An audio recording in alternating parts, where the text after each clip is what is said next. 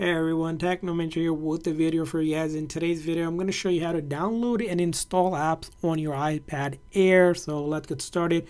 This is on the iOS 18 version. So let's get started. The very first thing you need to do is go into your setting and verify that you're connected to Wi-Fi or a hotspot, or if you have cellular data, you need internet connection basically in order to download and install any apps.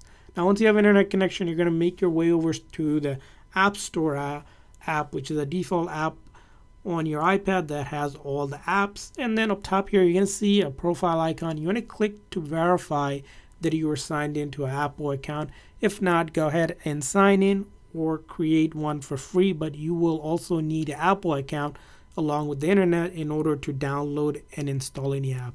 So once you have done that, you're going to be ready to search for an app. You can browse around here, the different tabs, or you can go to a search page if you have a specific app in mind. Click on the search bar, and then you can search up the app. For example, I want to download and install a YouTube app, so I search up YouTube here, and then you see here YouTube right here. In order to download and install, I'm just going to click on Get here, and it's going to ask if I want to install. I'm going to click on Install, and it will begin downloading and installing the app. So as you can see here, the download is happening and then it will install at the same time. So I'm going to wait. I can exit out of this or search for other apps to download and install.